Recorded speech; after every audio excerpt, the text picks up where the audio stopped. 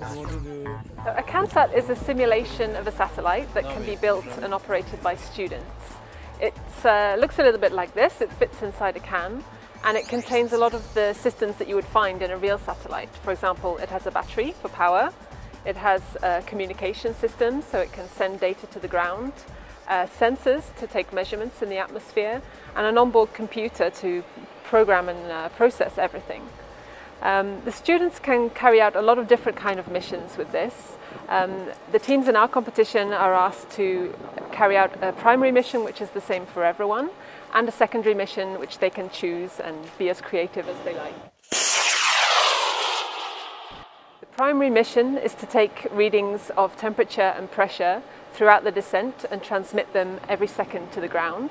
And the secondary mission can be anything. Some of them have chosen to take more readings in the atmosphere, such as light intensity or dust measurements. Others have chosen to focus on the parachute, so to make a steerable parachute and try and control the descent and landing of the CanSat. And others have missions that take place on the ground. For example, they're mapping the ground with cameras and GPS measurements, or they have a rover to exit the can and take some measurements on the ground after landing.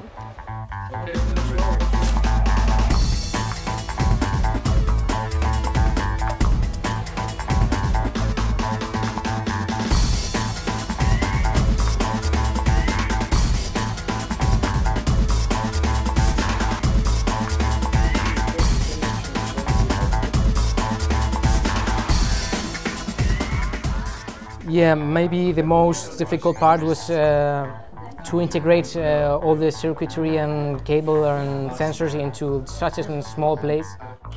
The main thing is about teamwork, because we are 7 in the team and we could divide our work, and while someone was dedicating to the software part, the other one was dedicating to the hardware part, and it was quite fast.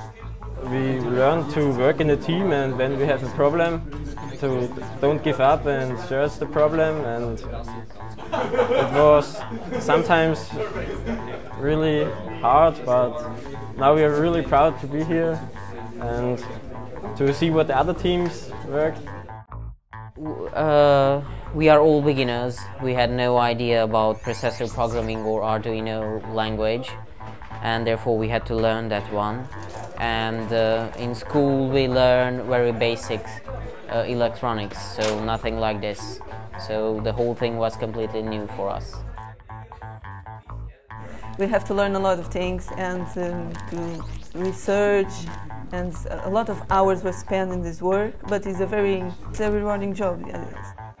Well, it's fantastic. It's a brilliant experience, even to do a project of this kind of level, something that you wouldn't normally get to do until late university or after university studies. Getting to do it when and still in school's a brilliant advantage. It's good. I think it was a lot of fun. We learned a lot. None of us really knew anything about the technical aspect of computing before we started this, and now we know well enough to do this.